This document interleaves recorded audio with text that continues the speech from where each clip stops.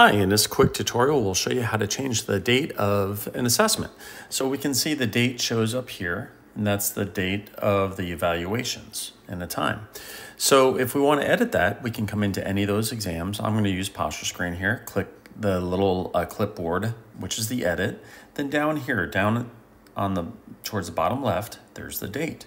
I can change the date. I'm going to make this May 2nd. And notice I could change the time if I want. And then all you have to do is just go back. Now we can see, now it is 5/2/21.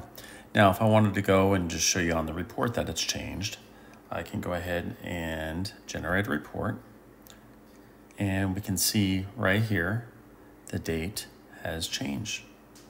Okay, so that's how easy it is to change the date on an evaluation in Posture Screen. If you have any additional questions, reach out to us at support@posturescreen.com. Thank you.